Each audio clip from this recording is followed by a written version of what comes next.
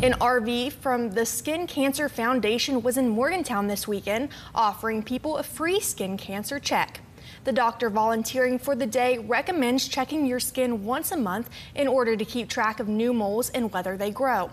The Skin Cancer Foundation says that more than 2 people die of skin cancer every hour, but that you can minimize the risk by applying sunscreen, covering up, and doing those consistent checks.